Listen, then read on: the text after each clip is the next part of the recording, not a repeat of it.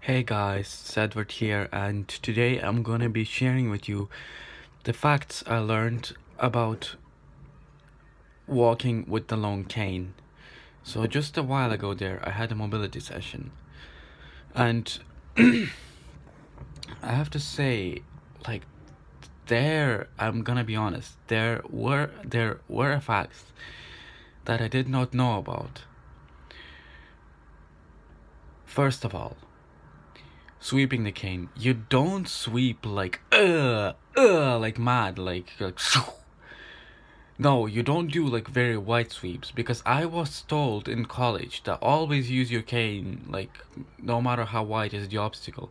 Yes, that may be true, but you don't do mad sweeps like or like you're gonna end up tripping someone up, which wouldn't be good.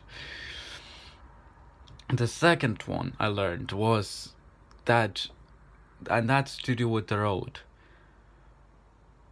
No matter, I mean, well, I suppose it does, but at the same time, I'm gonna rephrase it. There is no necessary to be worried if there is a car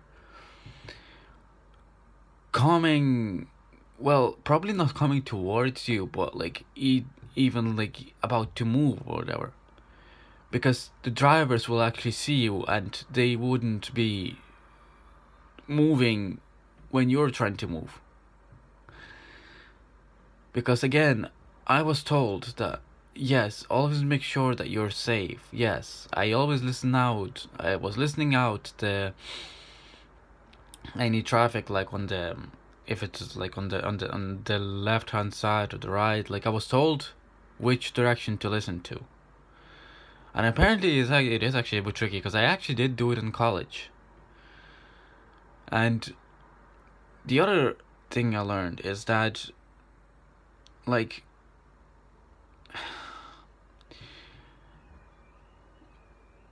when approaching the traffic light, you are feeling the tactile line all the time. Like, yes, I knew that before as well, but there are different tactile lines, I presume. And as of me, as a visually impaired person, I can feel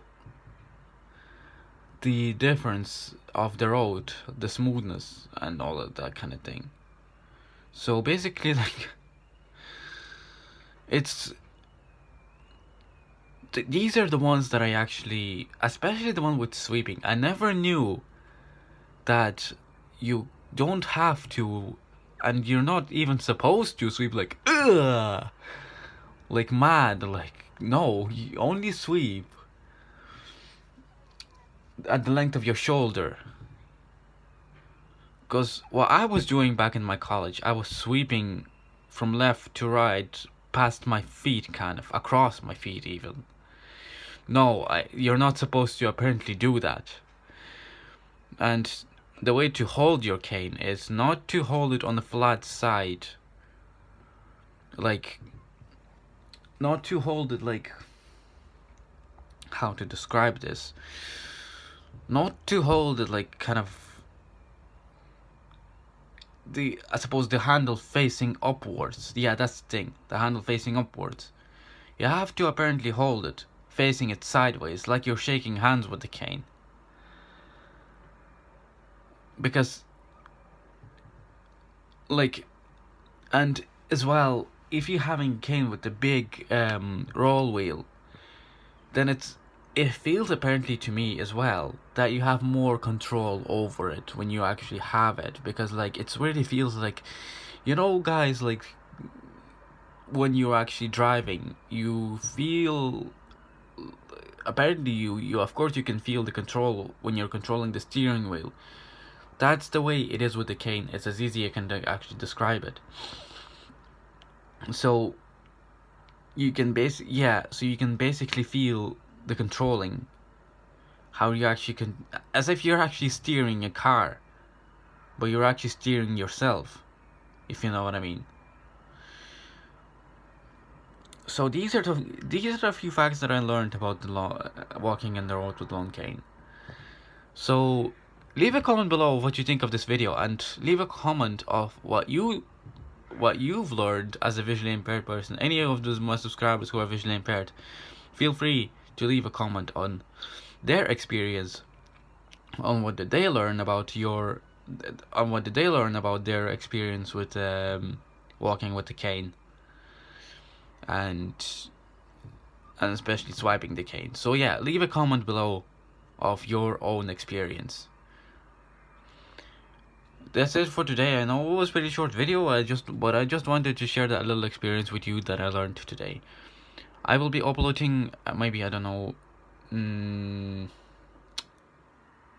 can't promise you that, but maybe definitely not Wednesday or Thursday, but maybe Saturday.